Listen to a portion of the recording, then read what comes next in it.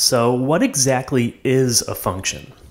A function f is a rule that assigns to each input x exactly one output f of x.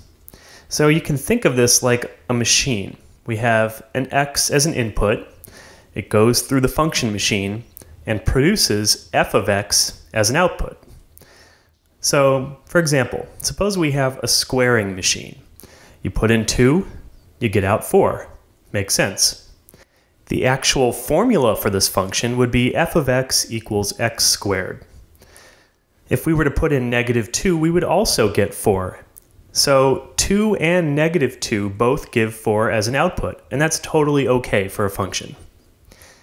Now suppose we had a function where we put in 3 and we got out 6 and -5.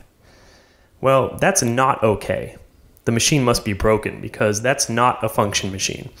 The exactly one part of the definition is important.